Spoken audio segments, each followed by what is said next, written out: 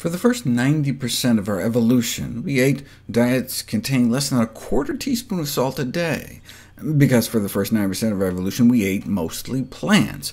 We went millions of years without salt shakers, and so our bodies evolved into salt-conserving machines, which served us well until we discovered salt could be used to preserve foods.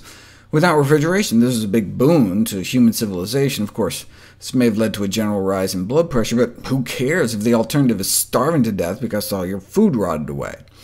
But where does that leave us now, when we no longer have to live off pickles and jerky? We are genetically programmed to eat 10 times less salt than we do now. Even many low-salt diets can be considered high-salt diets. That's why it's critical to understand what the concept of normal is when it comes to salt. Having a normal salt intake can lead to a normal blood pressure, which can help us die from all the normal causes, like heart attacks and strokes.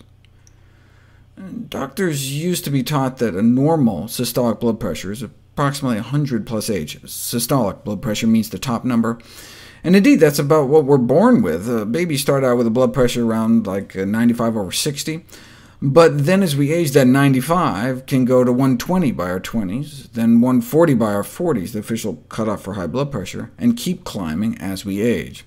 That was considered normal, since everyone's blood pressure creeps up as we get older, and if that's normal, then heart attacks and strokes are normal too, since risk starts rising once we start getting above the 100 we had as a baby. But if blood pressures over 100 are associated with disease, maybe they should be considered abnormal, perhaps caused by our abnormally high salt intake, 10 times more than what our bodies were designed to handle. Maybe if we just ate a natural amount of salt, our blood pressures naturally would not go up with age, and we'd be protected. Of course, to test that theory, you'd have to find a population in modern times that doesn't use salt or eat processed food or go out to eat. For that, you'd have to go deep into the Amazon rainforest. Meet the Yanomamo people, a no-salt culture, lowest salt intake ever reported, which is to say normal for our species salt intake. And so what happens to their blood pressure?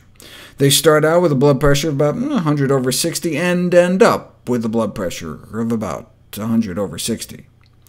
Though theirs is described as a salt-deficient diet, that's like saying they have a diet deficient in Twinkies.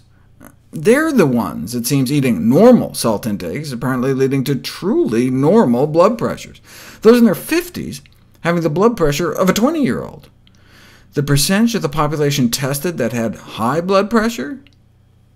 0. Whereas elsewhere in Brazil, up to 38% of the population may be affected. The Yanomamos probably represent the ultimate human example of the importance of salt on blood pressure. But look, it could have been other factors. They didn't drink alcohol, ate a high-fiber plant-based diet, lots of exercise, no obesity.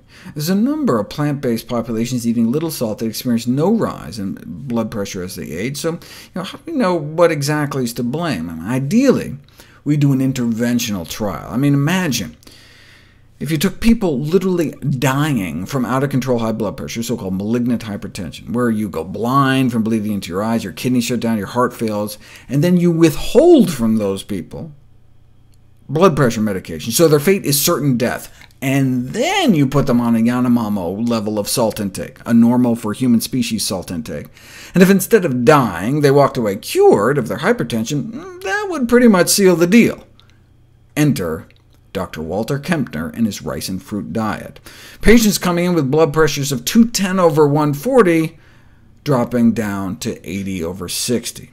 Now, the reason he could ethically withhold all modern blood pressure medications and treat with diet alone? The drugs hadn't been invented yet. This was back in the 1940s.